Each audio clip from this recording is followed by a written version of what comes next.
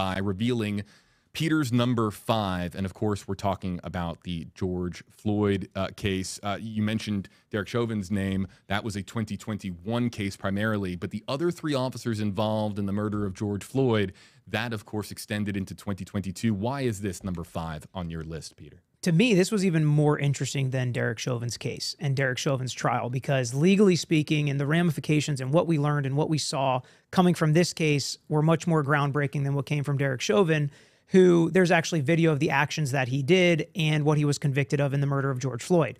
These officers were convicted of violating civil rights, and they basically changed the way we look at officer behavior in the streets and whether or not they have to step in when a supervising officer either tells them to do something outright or they're following the lead of the supervising officer. When do they have to step in and say something? When do they have to step in and do something? When do they have to render aid? How are we going to train law enforcement officers? All of those questions came up in this trial, and because they were convicted at the federal level, there were also a lot of questions about why are there federal charges and state charges in these cases, and it actually happens a lot. My dad, like I said, was a former federal and state prosecutor. He did a full video on explaining the differences and why it's there. But at the end of the day, a lot of time it has to do with pressure and making sure that you get the bad guys based on what the charges are. And when there are state and federal charges, a lot of times if they get convicted in one, they will plead to the other, which is exactly what happened in this case. Convicted on the federal trial, and they all pled on the state cases.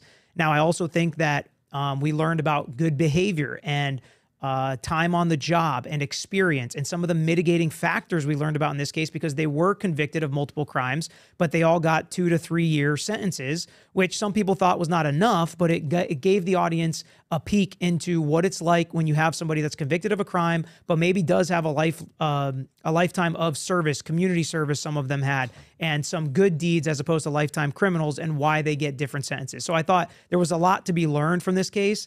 I think it changed the way we looked at a certain aspect, and a lot of people were interested in it. So it hit the 3 criteria I had for the list, and it comes in at number 5. Yeah, so we put it here on our list as number 5, even though we pooled kind of all 3 of them together. You'll find this interesting.